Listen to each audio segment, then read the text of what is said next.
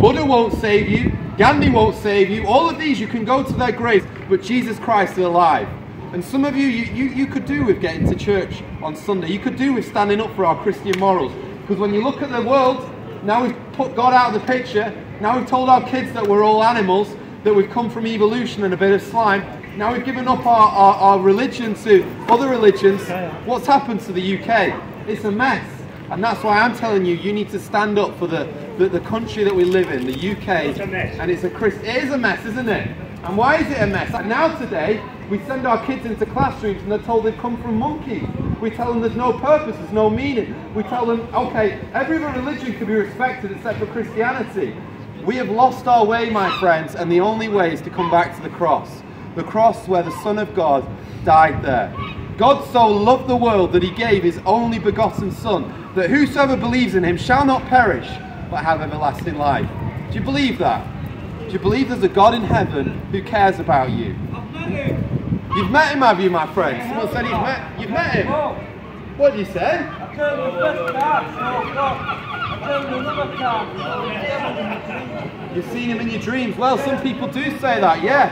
Some people do say that they've met the Lord, yeah. Well, I'm telling you, I've met the risen Lord as well. He's changed my life. A man who was full of hate, a man who had no hope, to a man now who's been forgiven and has eternal life. And I'm telling you, whatever situation you're in, I don't know what pain you're going through, I don't know what's going through your mind right now, but Jesus Christ is ready to meet you and change your life.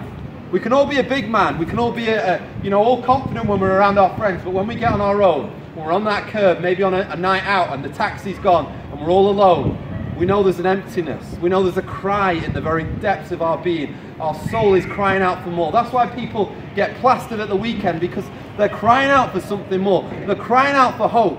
And I'm saying to you, you've got a God-shaped hole that only Jesus Christ can fill. And you need to turn to him today, and he'll empty your grave, he'll give you eternal life, and wash away all of your sins. How about this? You can have all of your sins forgiven, you can have a fresh start, you can have a mansion in the sky, you can have peace of God, and you can have eternal life.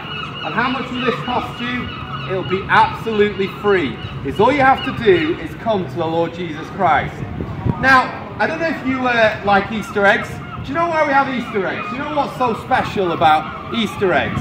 It represents the tomb. And you know when you go to those places like mountains or hills and they do the egg rolling, my children do that, and they roll it down a hill. Do you know what that's all about? It's about the fact that the tombstone of the Lord Jesus Christ, it rolled away and the tomb was empty.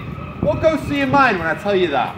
There was a man once who lived, who died on the cross, and the tomb was empty. And that changes everything, doesn't it? Because if I go to any gravestone, they're going to be full of bodies, aren't they? Any grave you go in, there's going to be bodies there. And yet the Lord Jesus Christ, his tomb was empty. Why? Because he was special. Now you might be saying to me, Joe, what's the evidence for that? It's all very well you can say all of that. I'll tell you what the evidence is. What year were you born in? I was born in 1991. 1,991 years after who? Jesus. After Jesus, you're right. You're so right, my friend. AD in the year of our Lord, BC before Christ. If you doubt that Jesus was a real man, why do we measure our calendar after a man? Why is your birthday measured after a man who never even existed? You know he existed, and you know that he did something special and he rose from the dead. Here's another thing. I hope this doesn't happen to you. I hope you live a long, long life. But imagine if you died tonight and then 3 days later came back from the dead. I'd listen very carefully to what you have to say. I'd be listening to everything you said, because you are someone who can conquer the grave.